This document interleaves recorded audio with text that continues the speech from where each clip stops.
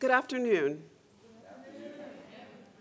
My name is Kimberly Jenkins Robinson, and I am the director of the Center for the Study of Race in the Law. It is my great privilege to welcome all of you to our annual Martin Luther King Jr. celebration and our 7th annual presentation of the Gregory H. Swanson Award. At a time when our nation continues to wrestle with our long and complicated relationship with race in our society, the annual MLK celebration provides all of us an opportunity to reflect on both what Dr. King accomplished and the work that remains unfinished. We all owe a debt of gratitude to Dr. King. His legacy played a critical role in paving a path that allows us to gather together as the strong and diverse University of Virginia School of Law that we are today. And his legacy challenges us to continue to work diligently to make equality, inclusion, and belonging a reality, not just for our students, our faculty, and our staff, but even more importantly, for the communities and clients that we serve. Dr. King once said, "It is not possible to be in favor of justice for some people and not be in favor of justice for all people. As lawyers, we are the very instruments of justice that our nation needs to meet this moment." May we take this occasion to draw strength from Dr. King's work and for the work that lies ahead. The Swanson Award represents UVA Law School building on Dr. King's legacy by recognizing a student who demonstrates the character and conduct of Gregory H. Swanson. Swanson was the first Black student to attend UVA and the law school. And in this event, we honor Swanson's trailblazing efforts and recognize and elevate a student who has demonstrated the standards of character and conduct that Mr. Swanson exemplified. As we do this, we bear witness to our past in a way that lights a path for our future. I want to welcome our distinguished guests, our keynote speaker, Professor Blake Morant, who is a 1978 graduate of our law school and a 1975 graduate of the college, and his lovely wife, Paulette, who's a 1974 graduate of the college. I will share more about Professor Morant a bit later. I also am delighted to welcome our Swanson Award winner and his family and friends, and to thank the Black Law Students Association for their co-sponsorship of this event. Now it is my pleasure to welcome our esteemed Dean and historian, Risa Goluboff, who will present the 2024 Gregory H. Swanson Award. Thank you.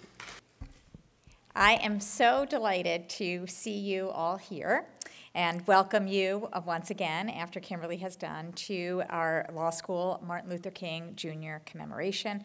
I want to thank Kimberly for spearheading these events and thank Dean and Professor Blake Morant for speaking with us today. Kimberly will give a more fulsome introduction in a minute, but let me just say Blake is a path-breaking educator and leader, and I'm so looking forward to hearing your words today, and so delighted that Paulette is able to be here as well. So my role is to present the 7th annual Gregory Swanson Award. This is a little bittersweet for me because this is the last such award I will present, and I am delighted to be presenting it today. From the first time that we gave this award, we did so at our Martin Luther King commemoration, and that was on purpose. Gregory Swanson belongs in the historical narrative of our law school, our university, our Charlottesville community, our Commonwealth, and our nation. And so Martin Luther King Day is the appropriate moment to tell his story and make sure that we don't forget it or him.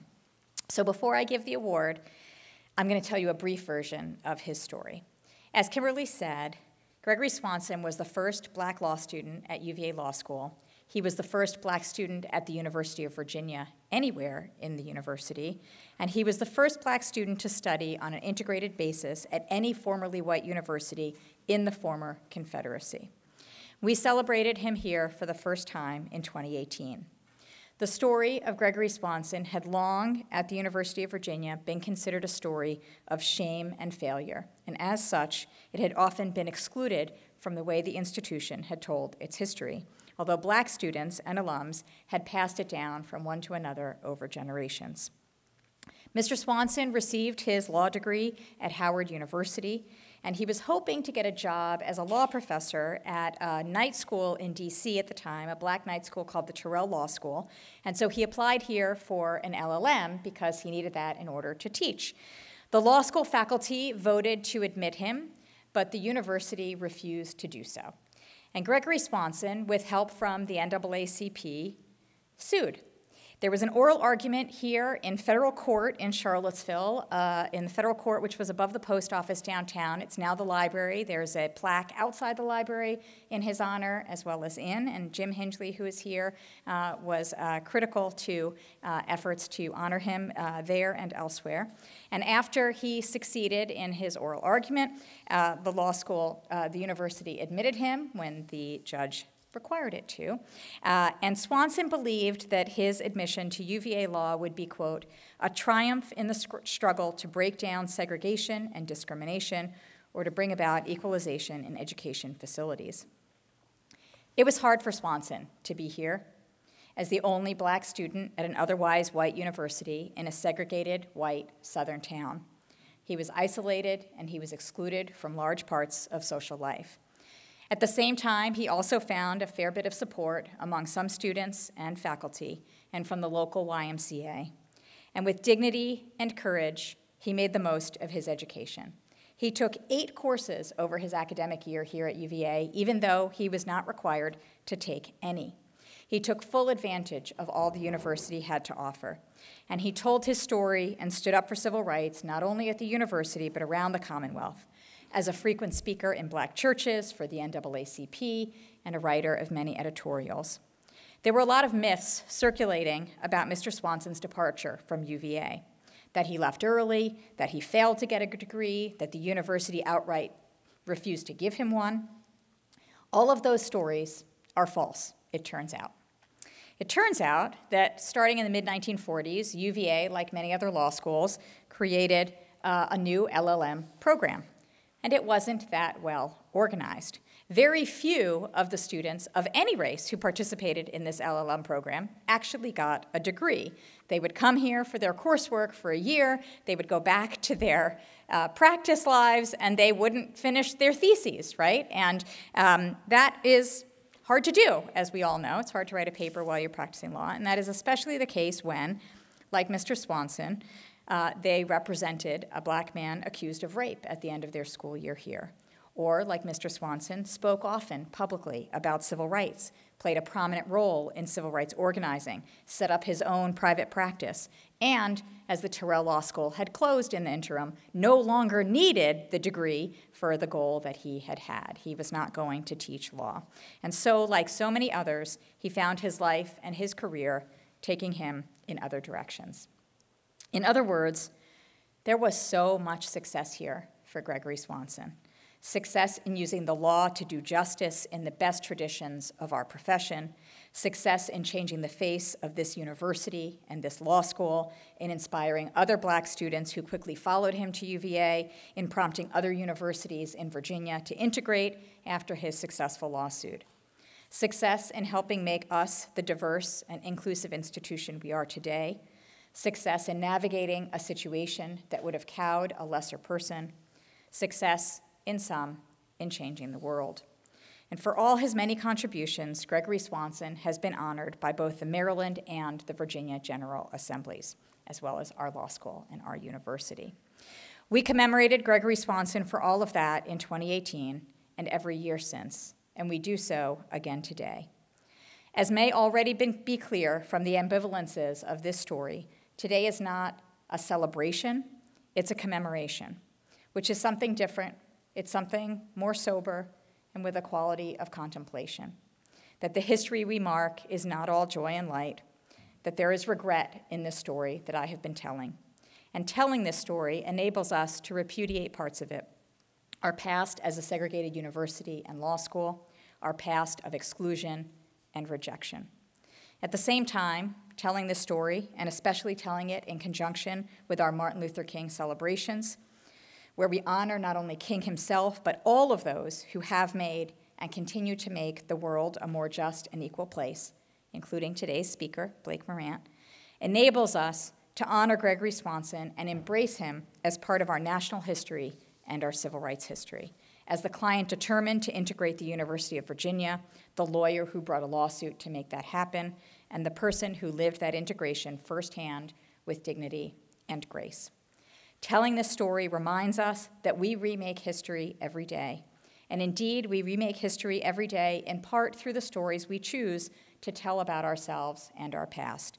We get to shape who we are as an institution and who we want to be in the future.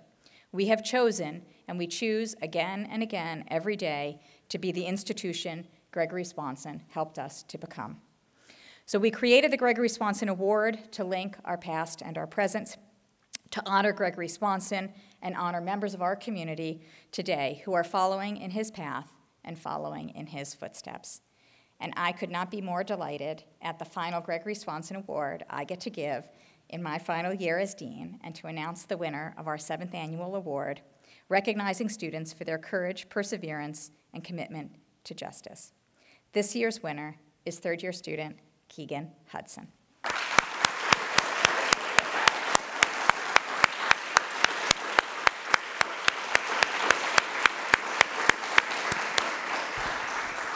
You clap now, but just wait till you hear the rest. As Professor Alex Johnson, who had him in 2 classes, put it, Keegan represents an exemplar of the attributes you seek for a recipient of the Gregory H. Swanson Award. His commitment to justice is unwavering, and his perseverance is proven by the many accomplishments he has achieved at the law school in such a short time. In both classes he took with me, he was courageous enough not only to be a vocal participant, but he was also willing to express comments that were not mainstream and which encouraged his peers to consider the plight of those less fortunate, not as fortunate as themselves. Across his 2.5 years at the law school, Keegan has shown himself to be a remarkable and energetic member of our community. And I will not be able to quote from everyone's letter, because there are too many, and I will not be able to say everything he did. But I'm going to take a big breath now. He has served as the president of our Black Law Students Association chapter, a member of the Virginia Environmental Law Journal, a fellow of the School Center for the Study of Race and Law, an admissions ambassador, I'm still going, a member of the law school's curriculum committee, and a member of the Raven Society. He also serves as a member of the Law School Admission Council's inaugural student advisory group. Keegan is a graduate of Alcorn State University and a former staff assistant for U.S. Representative James Clyburn. He also interned on Capitol Hill for both the Congressional Black Caucus Foundation and the House Committee on Homeland Security, where he exhibited extraordinary courage on January 6th, as well as at other times. Keegan spent both of his law school summers in Texas, first at Bracewell in Houston, and then at Aiken Gump in Dallas. Laura Louise Rice, who has followed Keegan as BALSA's president, wrote that Keegan, quote, has consistently exemplified the bridge building and human connection necessary to build a community of trust regardless of personal beliefs, a condition necessary for achieving true justice. Kyle Trotman, one of Keegan's mentees, also sees Keegan as a model. Quote, as my mentor, Keegan has never missed a chance to support me and has emboldened me to go after opportunities I previously would have discounted as being out of reach. Through his example, I've learned leadership is for those who have the courage to undertake responsibility for the betterment of others.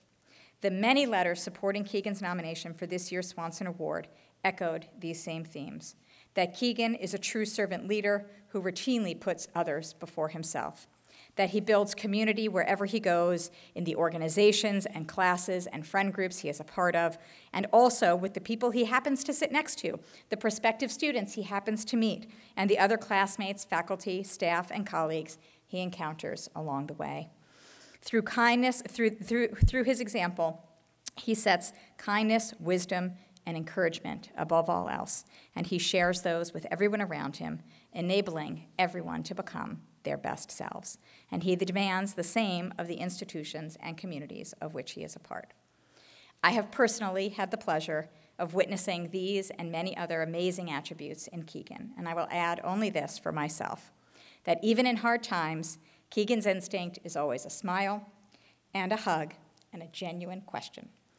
He is visibly intent upon authentic, curious, joyous human connection. So I want to end with Assistant Dean Mark Jefferson's reflection on how fitting this award is for Keegan. Quote, Keegan places others before himself. He values, sometimes to a fault, the well-being of his community over his own well-being. He is the kind of human being you'd be wise to turn to in a pinch, because whatever the distance he needs to travel to help you through and over to the other side of whatever you are going through, Keegan will travel it with you, step by step and shoulder to shoulder. I am delighted and honored to present this year's Swanson Award to Keegan Hudson.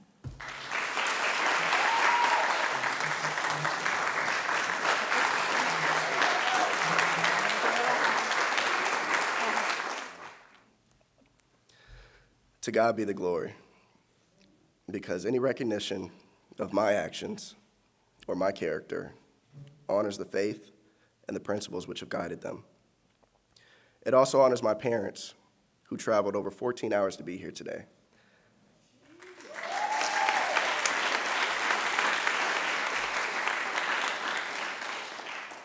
And today, the University of Virginia School of Law acknowledges the efforts that they deemed honorable, the honor, integrity, and respect that they forged.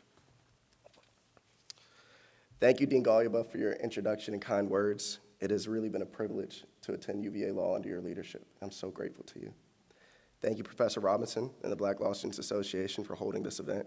And thank you, Professor Morant, for returning to Charlottesville to speak at today's program. And thank you to all in the audience for your time and hopefully for your patience as you continue to hear me repeat the words thank you for the next few minutes. But know that my gratitude today is not mere humility, it is reality. It is the understanding that a person's character is a direct reflection of the people that they share proximity to. And as my great-grandfather would say, I've been fortunate to share a proximity to tall timber during my time here at UVA Law and during my life generally. So let us not look favorably upon the mentorship that I have enacted without acknowledging the mentorship that I have received from administration, professors, faculty, and peers here at UVA.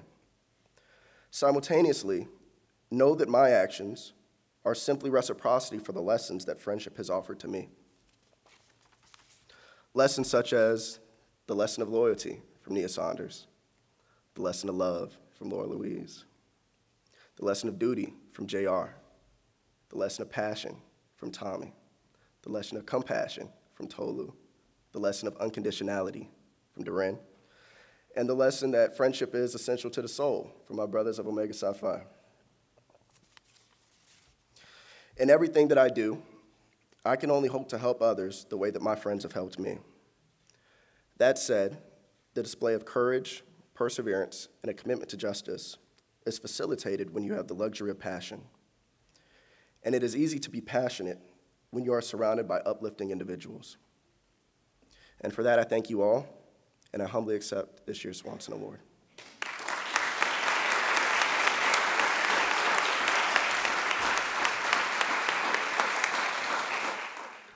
All right, so let me just add my warm congratulations to Keegan, who I have the pleasure of working with as a fellow at the Center for the Study of Race and the Law.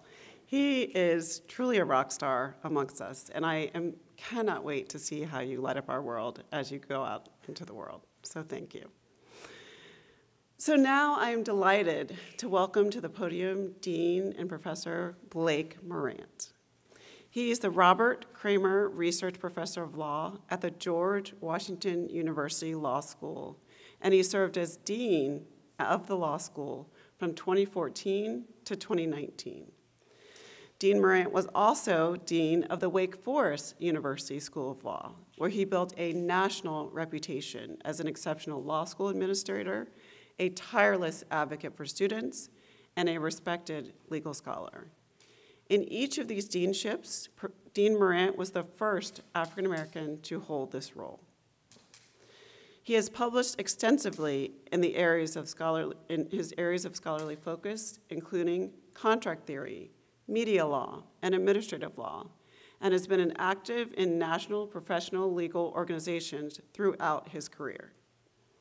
Dean Morant was president of the Association of American Law Schools in 2015, and he was named the John R. Kramer Outstanding Law Dean by Equal Justice Works, and was recognized 3 times by National Jurist magazine as one of the most influential people in legal education. He was twice named, you start to see a theme here. People love Dean Morant, and they recognize his many attributes. He was twice named Professor of the Year by the Women Law Students Organization at Washington Lee University, and he received 5 awards for Outstanding Teacher at the University of Toledo College of Law. He previously has taught at the law schools at American University, University of Toledo, Michigan, University of Alabama, and Washington and Lee University, and he served as a visiting fellow at University College at Oxford. Prior to his distinguished academic career, he served in the Army Judge Advocate General Corps as a senior associate with a Washington, D.C. law firm, and as an assistant general counsel for the Washington Metropolitan Area Transit Authority. It is now my privilege to give a warm welcome to Dean Morant. Oh my goodness, ladies and gentlemen, aren't you so pleased when you're introduced by someone who read your mother's diary? I just sort of humbled, but she left out the part when I didn't do my homework when I was in the 8th grade. Ladies and gentlemen, first of all, let me thank so many people who are responsible for this event today. First of all, to Professor Kimberly Jenkins Robinson, who heads up the center. I've known her for a number of years. Ladies and gentlemen, she is a rock star in this whole area of higher education. I look forward to doing whatever I can to support you in this. Thank you so much for that invitation. Dean Goluboff. Now, what can I say? Now, I've had the opportunity to work with deans all over the country. I want to tell you, ladies and gentlemen, this young lady is truly one of the most dynamic deans in the United States. Now, you think about this. Legal education is going through so many changes right now. To have someone with vision, someone who believes in education for all individuals, who sticks to those guns, even when you have naysayers who say they shouldn't. She is an exemplar in this, and thank you so much for being here today. I really appreciate it. I have some others that I really want to talk about, and I don't have that much time. I'm just so excited to be here. Kim Ford Mazuri, Professor Mazuri, who's been a friend of mine for very many years. Thank you so much for coming, and thank you for encouraging your students to come, even if they might get extra credit for doing so. There are a number of people here on the faculty who couldn't be here. Paul Steffens, who's on the faculty, John Jeffries, who taught me criminal law years ago when I was a child prodigy as a student. Rebecca Claff, I don't know if she's here. There's Rebecca back there, for your patience and indulgence. It's been a crazy semester for me, folks, because I'm all over the place. Rebecca kindly reminded me, you're coming to the university on January 24th. In all seriousness, thank you so much for all of the efforts that you've done on my behalf. Ladies and gentlemen, I would not be the man I am today, where I'm sitting here now, if it wasn't for a wonderful person that I met here at the university. Now, I met this person at Old Cabell Hall. I'm going to talk a little bit more about Old Cabell Hall when I talk about the legacy of Dr. King, but I remember as a first-year student meeting this very tall, elegant woman who was introduced to me by a friend of ours, a mutual friend, who had a very interesting background. She was of Jewish-Russian background, and she and I became friends, and she said, there's this woman you absolutely have to meet. 45 years later, she has been my wife and supporter. Paulette, thank you so much. I want to acknowledge Gregory Swanson, who blazed a trail that's left an indelible mark here at the University of Virginia. And I've got to say, there's no fitting testimony to what he has done, but by an award given to this wonderful young man, Keegan Hudson. I met him last year when I had the opportunity to go to the Balsa Gala. When everyone talks about what is the future of our nation, what's going to happen in terms of everything that we do, where are we going to go during this time of great angst, you see someone like Keegan and you go, our country is secure. Congratulations, my young friend. I only have 30 minutes, and I have so much to say, but I also have to give homage to John Merchant. Now, John Merchant is someone who was the first African-American to get a JD here at the university. Paulette and I had the opportunity to meet John when I was a Balsa student. He, with Gregory Swanson, I think, give great luster to the history and everything here at this law school. So I'm gratified to recognize them both as being a part of this. Now, I don't have that much time, and I've got to leave some time for you to ask questions. I want to tell you one thing before I begin. And the first thing is, coming back to my alma mater is so gratifying. I have spoken at venues all over the world. I've been very blessed to do that. I was so nervous coming back here. And, you know, it's sort of like everybody said, well, Blake, it's like going back to family. Yeah, it's family, but if you know my family. I remember when I first got tenure, and I went home, and I told my mom, I said, Mom, guess what? I've got tenure. And she said, darling, that's wonderful. Go put out the trash. But it is certainly a privilege and pleasure to be here today to pay homage to really one of the heroes of the 20th century, and that is Martin Luther King Jr. Now, I'm going to deviate from my usual sort of style of speaking. Usually, I use absolutely no notes and absolutely sort of go off the cuff. There's so much richness here, and my time is limited, that I'm going to read but punctuate. So please bear with me as I sort of do this, and I hope the technology works. Okay. Let me begin with a fundamental truism. That is, that law, which tends to be the positivist engine that ensures equal rights, has its origins in context. The problems and inequities that exist in a society have historically been rectified by visionaries who employ law and legal principles to ensure the universal enjoyment of fundamental human rights that are enshrined in our modern democracy. I have occasionally advanced my belief in the importance of context in the deconstruction of societal problems and the law's response to those problems. As a contextualist that I'm proudly a part of, I have argued that humanity and the laws enacted to regulate conduct are significantly influenced by the context in which we live and interact.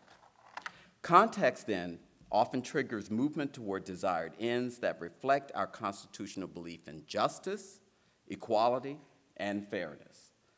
In my view, there is perhaps no greater contextualist of the 20th century than the Reverend Martin Luther King, Jr. He remains an iconic figure to celebrate during these times of considerable stress on our democracy today. Context defined Dr. King's life, a son of the South, and significantly influenced by his father, the Reverend Martin Luther King Sr., Dr. King's ideology and social activism was rooted in African-American Baptist orthodoxy. The tradition of rhetorical evangelicalism in the non-political sense fostered his incredible charismatic gift for persuasion. King grew up during a period of intense Jim Crow oppression. A gifted student, he matriculated at Morehouse College at the age of 15. He then studied at Crozier Theological Seminary, where he learned of Mohandas Gandhi's philosophy of nonviolence. He later attained his Doctor of Philosophy from Boston University and ultimately became a recognized scholar of history and political philosophy. Dr. King is perhaps best known for being one of the architects of the 20th century civil rights movement.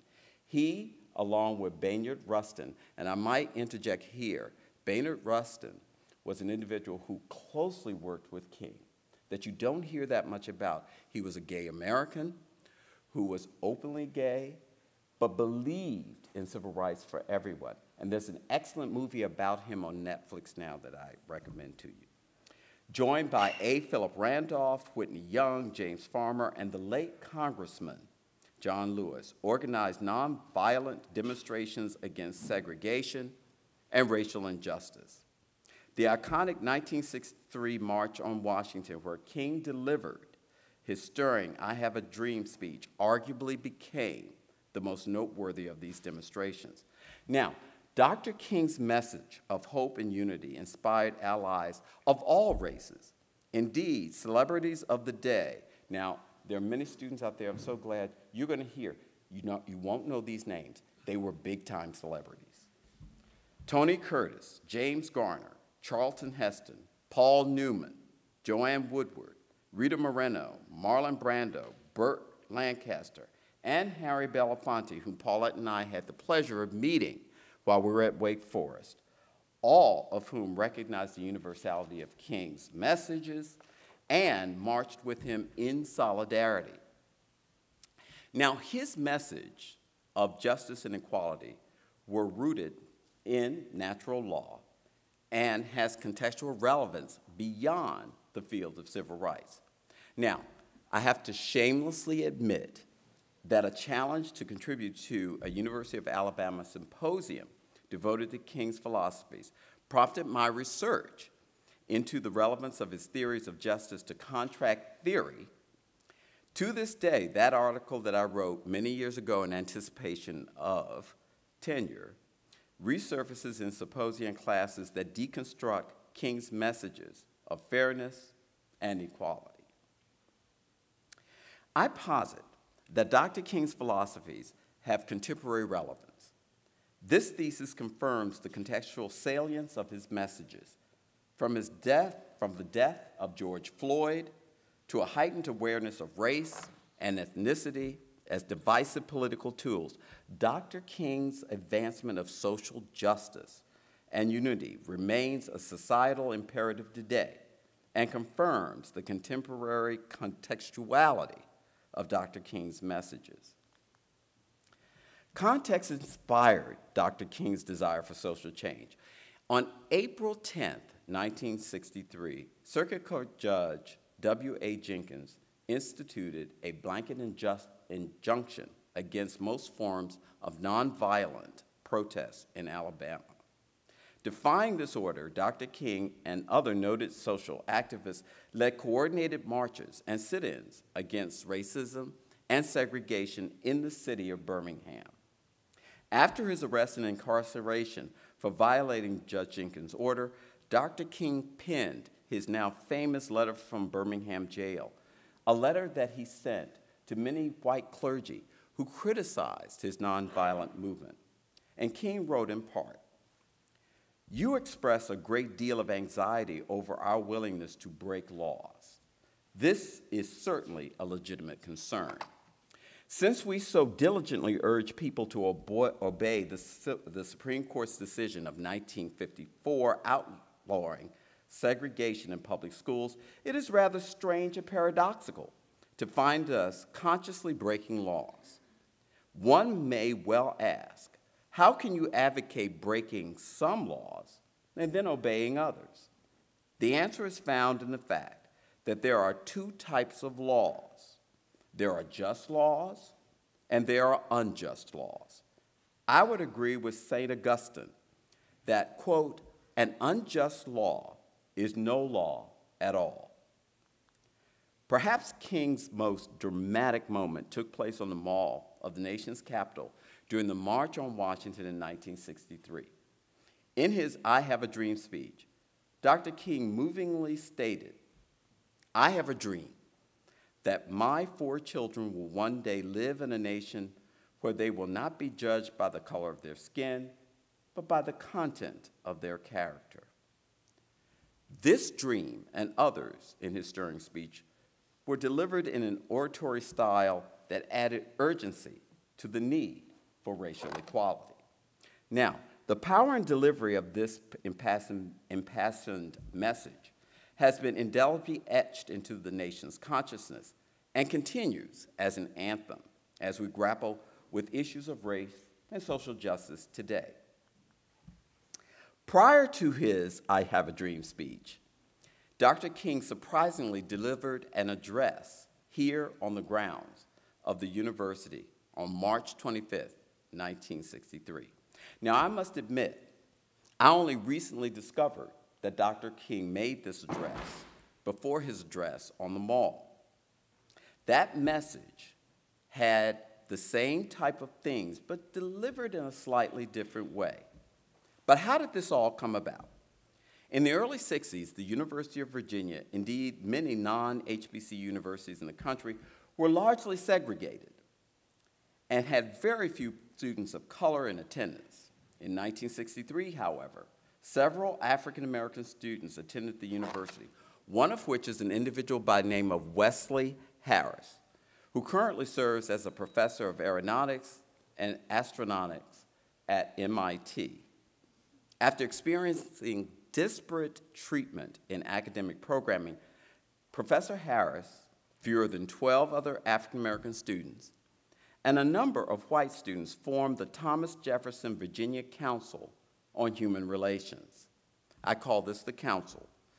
The Council's objectives included the provision of a safe place for students of color and the establishment of a program to address social issues here at the university and in surrounding communities. Then student Wesley Harris, along with several other African-American students, had intently studied Dr. King's inspiring quest for desegregation and civil rights for African Americans.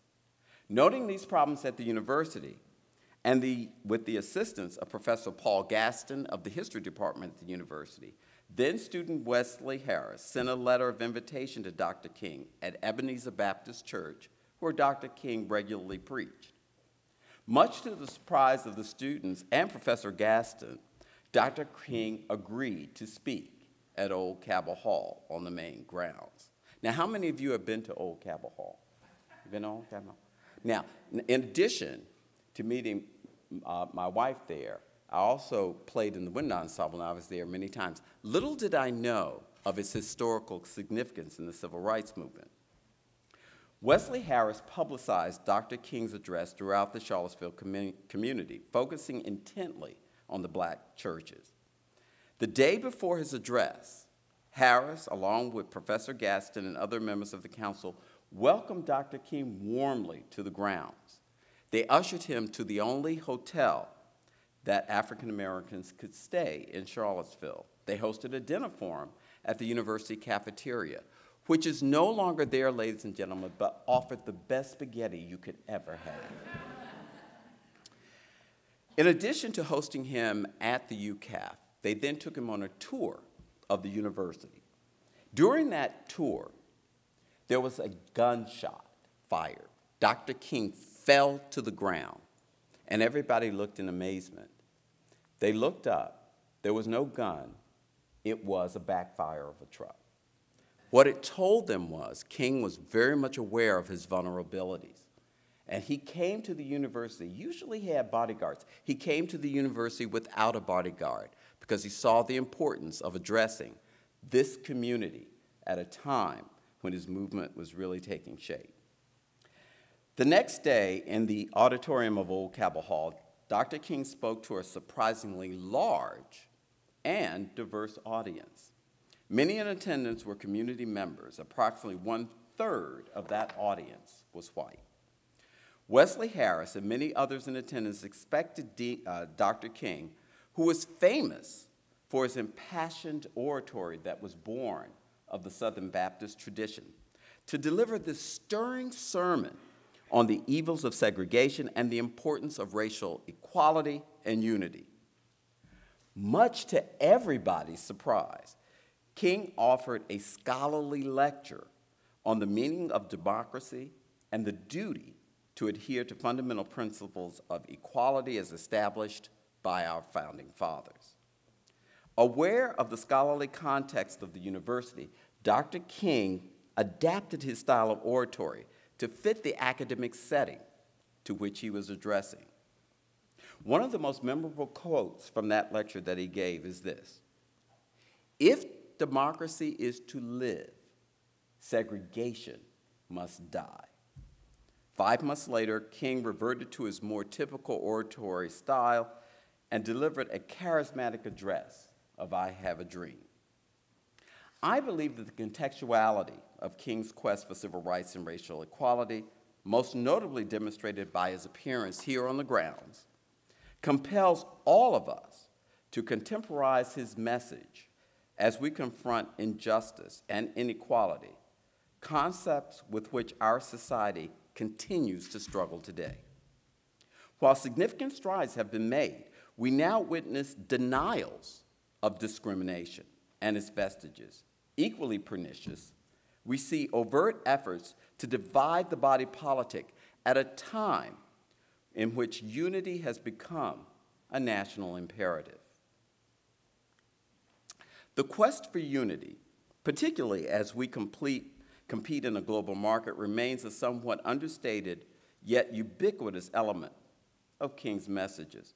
Toward the end of his life, he broadened his human rights agenda to include the moral dilemma of armed conflicts, such as that in Vietnam, and social inequities based on class as well as race. He demonstrated the universality of inequality as it related to African Americans, poor whites, and other disadvantaged classes. In a speech delivered in a Philadelphia junior high school 6 months before he was assassinated, Dr. King echoed his plea for a coalition of all of these classes that seek equity for anyone of disadvantage. Unfortunately, a bullet shot by James Earl Ray on April 4th, 1968, ended his quest to build that coalition. Given the contextual relevance of King's messages of social justice and compassionate unity, all scholars, academics, those wedded to the ideals of justice for all, are all stewards of this fragile ideal of democracy that we're seeing today. All of us have a moral obligation to advance and carry forward Dr. King's quest for justice and equity. For academics and members of the legal profession, this imperative includes promotion of the rule of law, the recognition that diversity, which has been an endemic reality in American society, remains an imperative in a quality and holistic program of education. Writings describing the philosophies of Sir Thomas More, Lord Chancellor of England, during the reign of Henry VIII, posit that lawyers must assist society in rejecting its, quote, lesser angels and inspire communities to promote a more just and equitable society for all. Divisionism, the pushback against equity and inclusion, and perhaps most disturbing, a growing incivility that erodes civil discourse and conduct, become challenges that we as legally trained individuals must face and counter. The lack of inclusion in society delegitimizes societal institutions that hold a democracy together. Society functions best when all classes of citizens have a seat at the decisional table, have access to competent legal representation, and are subject to decision-making that recognizes that context shapes law that we study and that we must enforce. I dare say that had he lived, Dr. King would marvel at some of the improvements and progress in human rights achieved in the over 55 years since his death. By the same token, he might likely have been dismayed by the retrenchment that's come in recent years. Despite these setbacks, the relevance of King's messages of hope and of promise, of equity, compels us to remain steadfast on the course of racial unity and universal justice. I regret that I never met Dr. King, I have, however, been privileged enough to meet individuals who knew him, who had engaged him. Perhaps particularly most notable among these was the late Dr. Maya Angelou, who was a distinguished member of the English department at Wake Forest. Now, I met Dr. Angelou when I was dean at Wake Forest, and I've got to say, if you've seen her, if you've heard her talk, her presence is even more sort of moving when you're there. We were invited to have dinner with Dr. Angelou, and you gotta know, the schedule of a dean is so complex that when an invitation comes up, usually there's a conflict. When I got this invitation to have dinner with Dr. Angelou, even though it was to raise money for the school, it got shoved aside. I really wanted to see this iconic woman and what she had to say. So Paulette and I and several other faculty members were invited to dinner at her home, and she prepared this dinner. And she regaled us in all kinds of stories about not only her life, but also about how she had to overcome discrimination and how appreciating diversity is going to be the key to our nation progressing.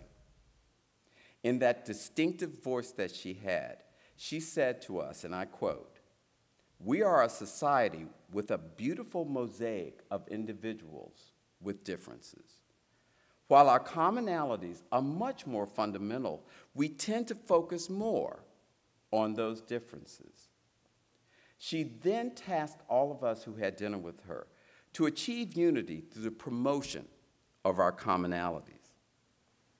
Dr. Angelou's statement, which she saw as a corollary to King's message of unity, remains an inspiring challenge not for us, but for all academics and members of the legal profession. Like Dr. King, she calls for uniting diverse individuals in the quest for a greater and more equitable society. Academics of all varieties and those in the legal profession must be leaders in this quest and take strength from Dr. King's statement that, and I quote, "A great leader is not a searcher for consensus, but a molder of consensus." I want to close with the words of Dr. King, delivered in Oslo, Norway, while accepting the Nobel Peace Prize in 1964. "I still believe that one day mankind will bow before the altars of God and be crowned triumphant over war and bloodshed. And nonviolent, redemptive good will proclaim the rule of the land. And the lion and the lamb shall lie down together, and everyone shall sit at their own vine and fig tree, and none shall be afraid. I still believe that we shall overcome." Thank you so much, ladies and gentlemen, for this opportunity.